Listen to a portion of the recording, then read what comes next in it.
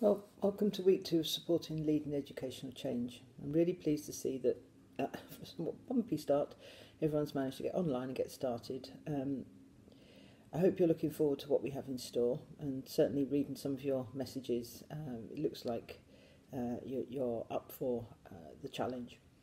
So this week we're really going to get into the swing of the course and getting a sense of what it will be like each week, with interlinked readings for you this week, including Chapter 2 of Advancing Practice in Academic Development, which is written by my colleagues at Manchester Met, Rachel and Charles, and interlinked tasks that build on what you started last week.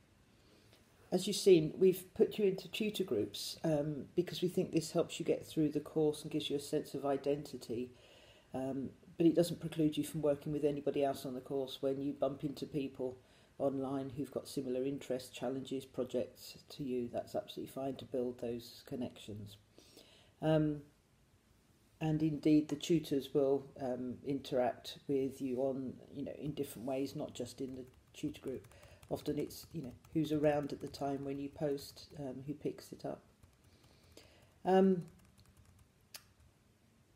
hope you've started to get a sense that the tasks that you do build up week by week, and the really exciting thing about the course is that you've already written some elements of your portfolio now, and you'll add to this each week.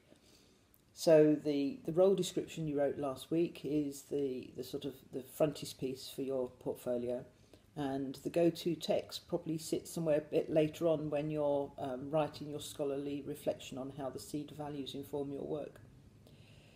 You'll continue to build your portfolio over the coming weeks, and the main thing to remember is that it's really important to keep hold of everything you write, including anything online, posts, responses to others, reflections in the penultimate task each week.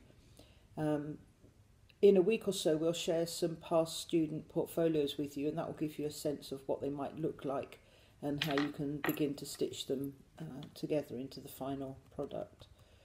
I think the tasks for this week are all self-explanatory, and if not, let me know.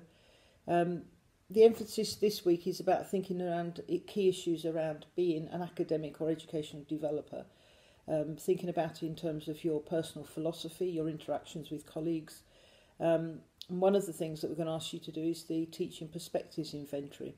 Now, some of you may have done this before, others it might be new, but it links back to the orientations question that followed the week 1 reading task.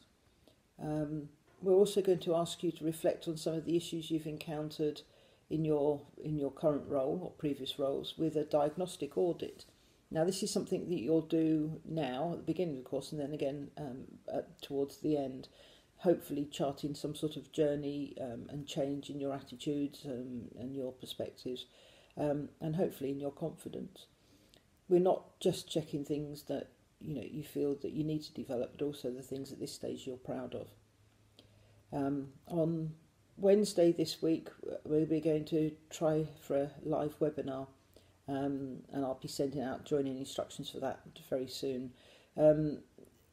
We may possibly be running 2 versions of that at different times, because this year we've got quite an international contingent to the group. So we've got participants in Canada, in Denmark, in Hong Kong and in Fiji, which I think is a first.